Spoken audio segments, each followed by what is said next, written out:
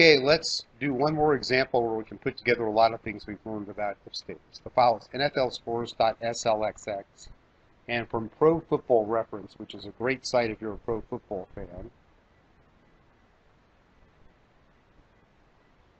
I downloaded this information for the 2014 NFL season, the scores of every game. Now, unfortunately, they put this in the following format. The winning team goes first, then the losing team, and then the points for the winner and points for the loser. And now an at means basically the home team lost, okay? So Jacksonville, Philadelphia at Indianapolis, the home team lost, which in Indianapolis they lost 30-27. Here's an example. Basically, the Redskins were home and they won 41-10.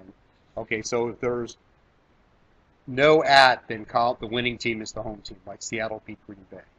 If there's an at in this column, then the losing team is the home team and column K is the home team. So we want to find the home team and the away team.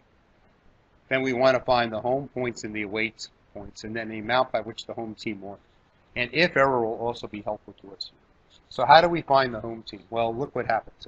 So we say if there's an at in the column J in that row, then we'll get the home team from column K.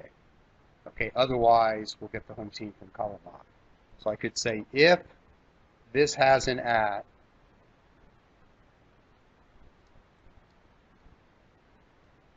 then column K is the home team, the road team one. Otherwise, it's column I. So I can copy that down. So Seattle was the home team. Okay, now an easy trick here. So if the home team equals that, then the away team must be the other team. Otherwise, it must be the team in column I. Just got to make sure I get one team to be home and one away, and the other is right. One's right. So I know I got the home team right. Because here, like when there's an at, the losing team is the home team. And then I made sure that the away team is always different than, in other words, if the home team here, okay, is the winning team, then I pick the losing team. Okay. So if N7 equals I7, the winning team was home. Okay, then the away team must be the losing team. Otherwise, I pull the winning team. Okay, so that should work. Okay, so notice in every row I've got different team for the winner and loser. Now to get the home points. Okay, so basically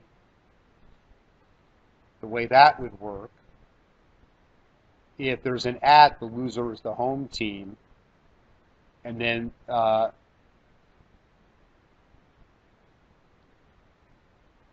home points would come from the winning column.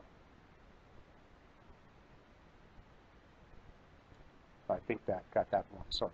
So if there's an at, the loser is the home team, and if the loser is the home team, then column M would be what we need. So, in other words, if there's an at sign, like right here, the losing team was the home team. So I should pick stuff from column N. M. So let's see if this works. Okay. So if there's an at,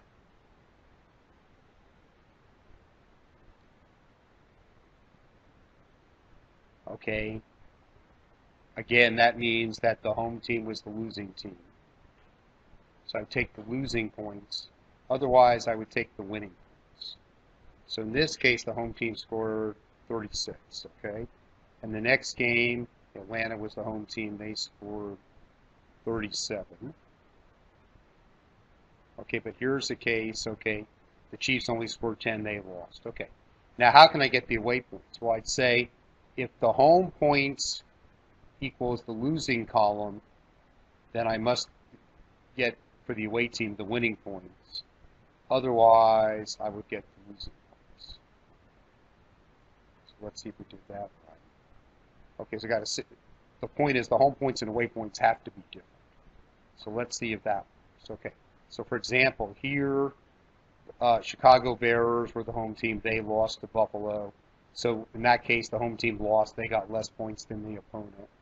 So whenever there's an at, the home team should have less points than the opponent. Okay. Now the home margin, Now, let's suppose I just do an if statement and I just take the home points minus the away points. There'll be a problem with this, you'll see.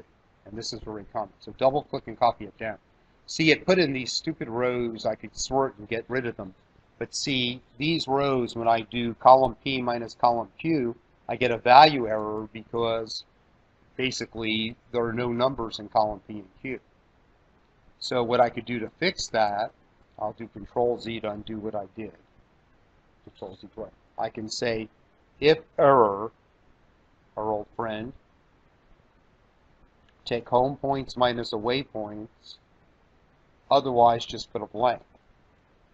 Okay, so there the home team won by 20. So whenever there's an at, the home team lost. You'll see there's a negative there. And in these rows where there was no data, it puts a blank. And that's exactly what we need. So you can see our knowledge of the if statement and the if error lets us solve a fairly complicated problem. And you never know what your data is going to look like. Usually it doesn't look the way you want, and you have to transform it. You'll see in a later video why I need the data to look this way. I need to know how many points the home team scored and the away team scored, and I want to figure out how good each team is, and we'll get to that a lot later in our videos.